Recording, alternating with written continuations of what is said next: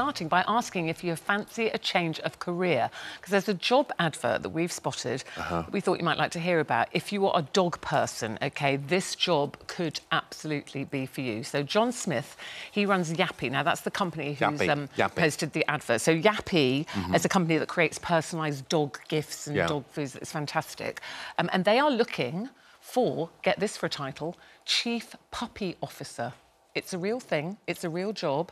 24 grand a year. I was just about to ask the boss man that. We've got him here, John Smith, with a little yappy in his hand there.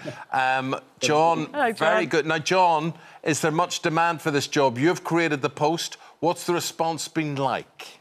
So we normally get about 20 to 30 applications for any job we post. We're coming up to about 2,900 applications so far. Wow. We launched it on Wednesday, so and they're flooding in. So it's been very, very popular. Why do you need a Chief Puppy Officer? Well, I think most companies have a human resources manager and a head of people and all, but we've got a lot of office dogs, and we decided we needed a Chief Puppy Officer. Well, I tell you, my wife is very good with puppies. Very, very good. She would be good. I'm strict. What? Strict? Quite strict, yeah. So how many staff do you have, John, and how many people bring their dogs to work? So this Chief Puppy Officer, how many dogs would they be expected to look after? We have 12 office dogs. So this is Pepper. This is one of our office dogs. We've got 4 office dogs at the moment, just as we're coming back to the office a little bit with out of lockdown, and we've got 30 members of staff. So we found lots of members of staff got dogs during lockdown, and so we just wanted to basically have somebody who can care for the dogs while we can carry on creating lots more personalised. John, I'm looking behind you there, and staff sitting at their desks nursing doggies. So how many doggies per head of staff would there be? What's the ratio? So probably about half the staff, I think, that have a dog that they bring in. Not all the time at the moment, but we're just looking. That's why we're looking to get somebody in so everyone can bring their dogs in.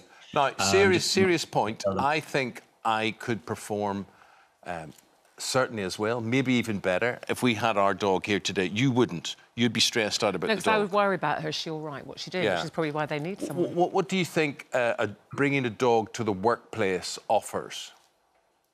I think it offers it really, when you're having a busy or a stressful day, when you have Pepper on your lap like I've got now, everything doesn't matter.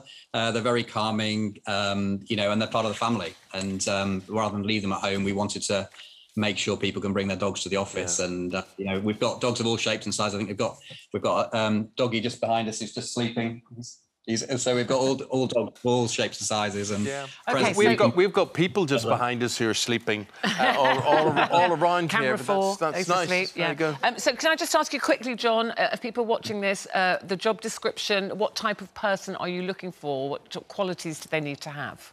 So we're looking for somebody who's very, very dog obsessed. That's obviously a given. Probably if they've got a camera roll full of puppies and photos. Rather than other photos. Experience for handling dogs, they've got to be very comfortable around dogs of all shapes and sizes. We had a description that we'd like their sort of belly rubbing experience to be expert level. Oh, well, that I'm good at that, right. I know that's a good tip for me for the dog. Yeah, somebody who loves dogs is really comfortable and just can just create a really good workplace. But John, you were mentioning, people who may be dog obsessed. You speak from experience, you speak with a lot of love and a lot of passion, because dogs are really your thing. Tell people, I think your journey, your story, from being a dog lover to a business person involving dogs must be unique.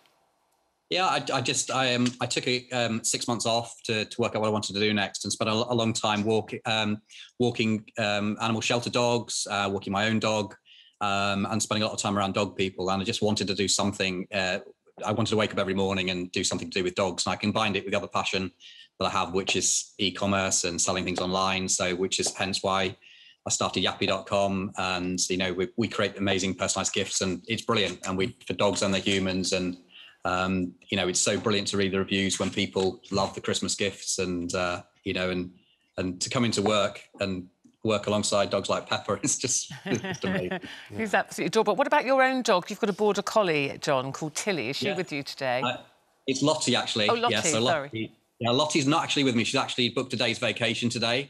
So she's with my daughter, who's back from university, who's looking after her today. But yeah, she's So like dogs, our dogs can book vacation days as well. So sadly, she couldn't make it today. I love it. Either that or she's been pinged.